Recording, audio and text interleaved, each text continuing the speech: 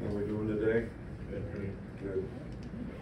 So, I don't think it's any huge secret or anything that we did not execute on a consistent enough basis, in this last game, and too many turnovers, penalties, mental errors on defense, sacks.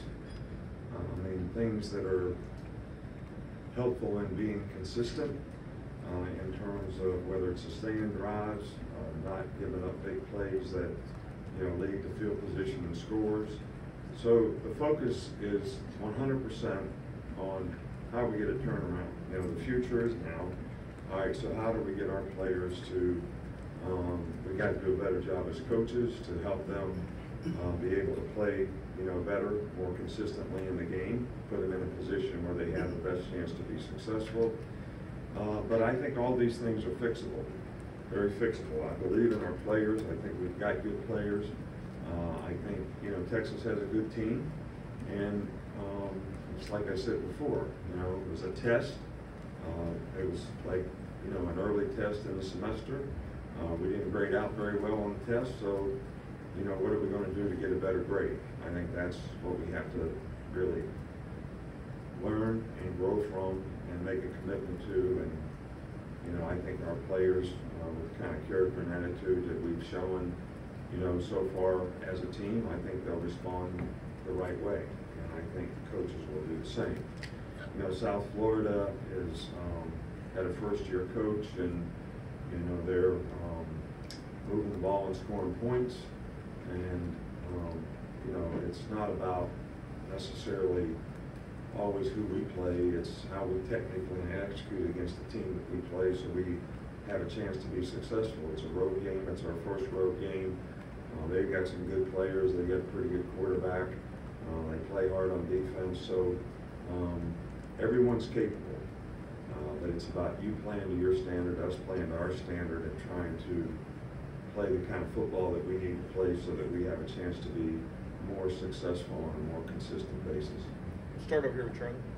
Hey, Coach. When you go back and look at the film, what do you see as the biggest issue with the pass rush, and how do you kind of get more of that going forward? Well, I think we gave up one sack on pressure. Most of it was we gave up a sack on three-man rush. We gave up several sacks on four-man rushes. I think we're too soft setting in the line. We got to be firmer in protection. Pocket can't collapse, but people have to get open. Quarterback has to process quickly and get the ball out of his hand. We can't hold the ball. So it's a combination of all those things, I think, that was a problem. But it wasn't like there was some scheme that they were running that we didn't have it picked up. We just didn't get it blocked like we need to. Nick? What do you see as the identity of this offense? I don't know that in this past game we had much of identity. I think we started out early in the game being able to run the ball effectively, and we did not mix up the play-action pass and to complement the run game. And eventually, it got harder and harder to run the ball. We did make some explosive plays on offense, but it's too hit or miss. You got to have consistency to be able to sustain drives. And that's the one thing that we didn't do. We made explosive plays, but we weren't consistent enough in terms of developing identity, to use your term. But the identity that we'd like to have is to be physical enough to be able to run the ball consistently, effectively, but also be able to have a good play-action game to go with it, be able to drop back when we need to, and be efficient and effective in all those areas. And I can't say that we were in this game, other than making some explosive plays. We didn't do that well enough. On the left with Katie. How would you evaluate the defense's ability to create pressure on the quarterback in the first two games? I think it was okay in the first game. Of course, it wasn't the same level of competition. And I think that obviously we didn't get any sacks in the game. We didn't have a lot of success, the kind of success that we'd like to have on third down.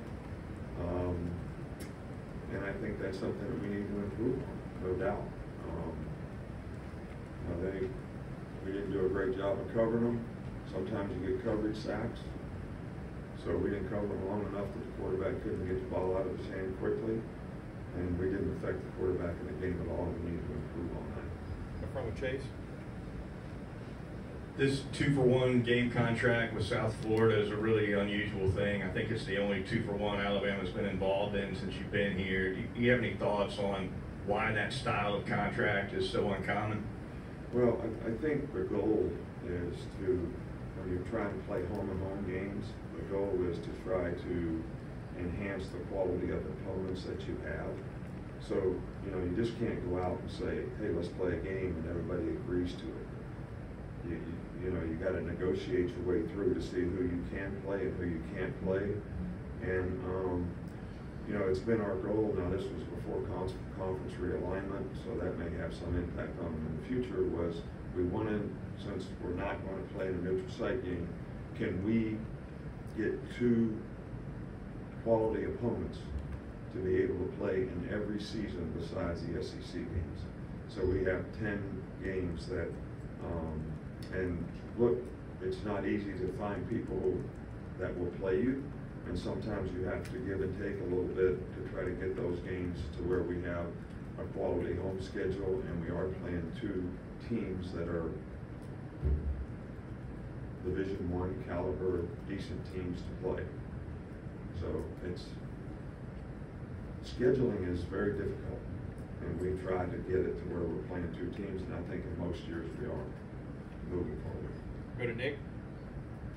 How would you assess the players' energy levels heading to the Texas game, and if it was up to the standard you had for the team? Yeah, I think the energy level was good. I think we started out the game really good.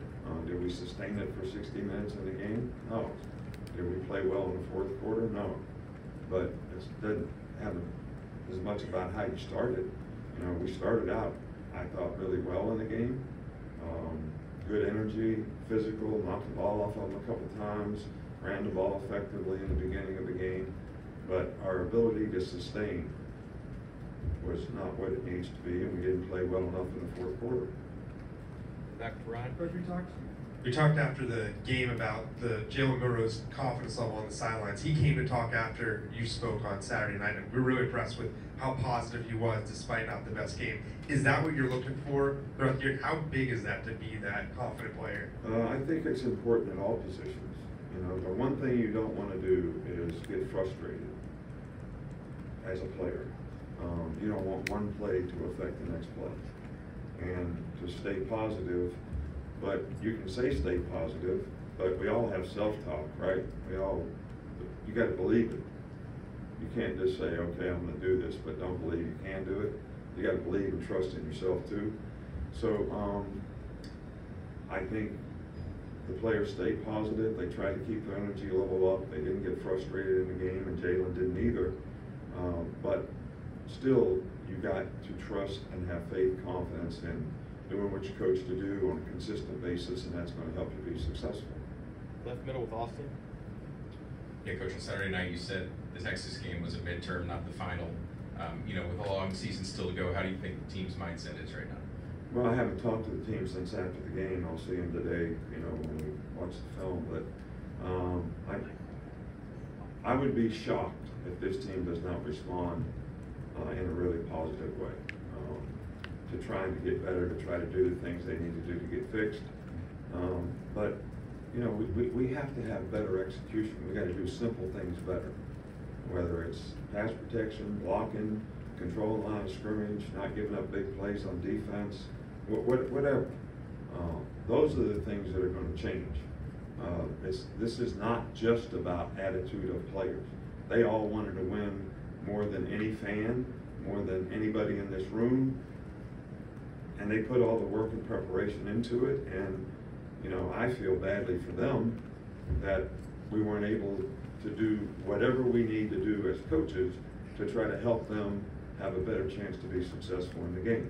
And we're all responsible for it, and we're all going to try to work hard to get better. So I would be shocked if these guys don't come in here today with the attitude that we're going to go out there and try to improve and get better, and the future is now. I mean, we've got to do it now. That's the main thing. Mike Rodak. What have you seen from Tyler Buckner over the last couple weeks as he's had more time in the system?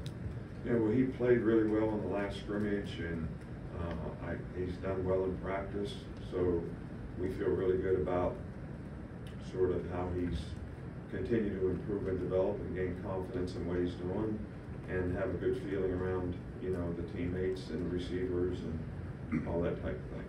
Got time for two more, Joe, and then Coach, throughout the offseason, you talked about having confidence that you had 7 or 8 starters along the offensive line. Did you have any consideration of making any moves during the game along the offensive line?